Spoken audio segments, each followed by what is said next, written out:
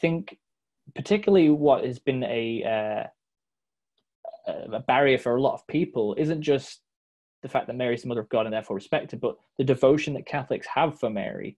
And I was wondering if you could help maybe clear up a bit more the devotion aspect of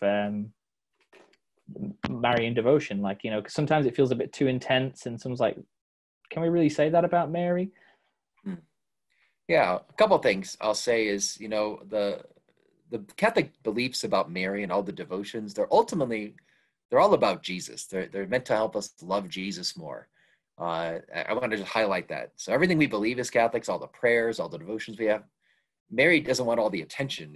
We're doing that because it helps us to love and praise Jesus more. So just one thing I always like to highlight. But another thing I would say is, you know, I like to think about what I call the humanness of Mary.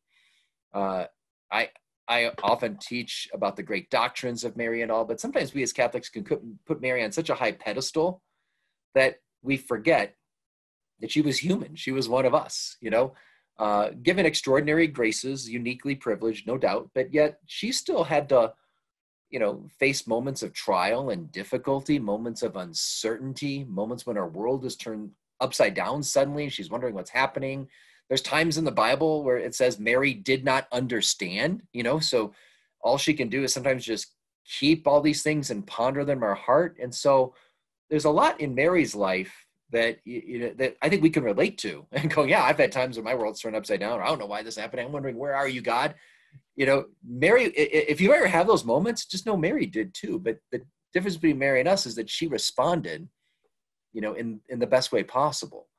So she experienced, you know, being greatly troubled, you know, all these things. And I like to think of, I don't know if they have this, do they have this expression in New Zealand that Christians use here in the United States? WWJD.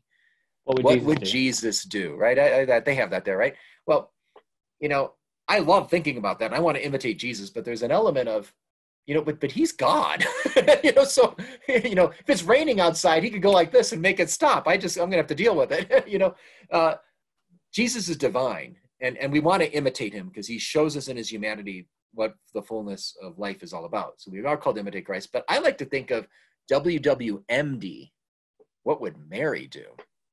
You know, because she's human, you know, she doesn't know everything that's going to happen. She doesn't have these divine powers that she can just call upon. And she has to respond to the trials of life from a human perspective and cooperate with God's grace. And I want to learn how to cooperate with God's grace in my life like she did. So the next time I'm troubled, I'm nervous about something, I'm feeling a little trepidation, I want to respond like she did. And one thing is that I like to bring out is how the Bible reveals her at the Annunciation. She's greatly troubled, but she rises above those troubled feelings, and she talks to God and asks God for help. And so I love thinking about that. I like thinking about Mary at the Nativity, you know, when she's watching her son be born in these austere conditions, you know, when he's, you know, has to put this baby in a manger. You know, just think about that. I mean, we sing the song "Away in the Manger," you know, every Christmas, but that's a feeding trough for animals. What mom wants to put the baby where the goats are going to come eat, you know?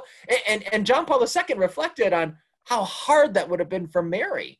That Mary, you know, knows that this child's the holy Son of God, and he's being treated this way. And there's times when you might feel like you're not being treated well, or things didn't work out the way you planned. And what do you do in those moments? I like to think about Mary's response.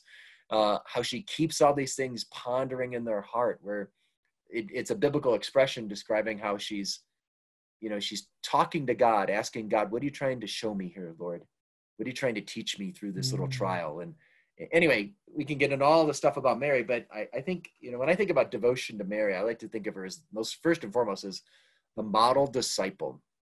She really shows us, she's the premier example, a model for us to imitate in our daily lives.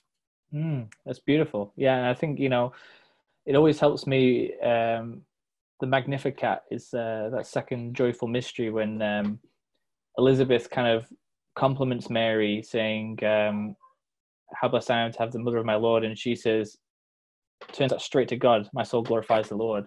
And I try and think about that when I'm thinking about our devotion practices to Mary.